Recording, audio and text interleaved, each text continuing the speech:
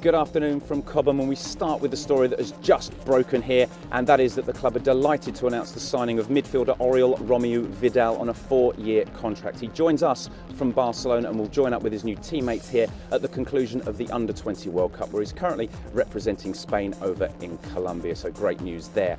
As for the players that are here, there were 24 of them outside training this morning at 10 o'clock, including this man, Ramires. First time we've seen him. Welcome back to him. Of course, he was given a little bit more of a break following his exploits in the Copa America with Brazil over in Argentina. Well, the boys got straight to it, bit of a warm-up before the footballs come out, and even the warm-ups are getting competitive, as you can see here, but all smiles from Andre Villas-Boas, and the boys really enjoying throwing themselves around in the rain. Well, in tonight's Blues News, we'll have plenty more on today's training sessions, plus we'll be looking ahead to that Rangers game on Saturday. We'll see you at 6:30.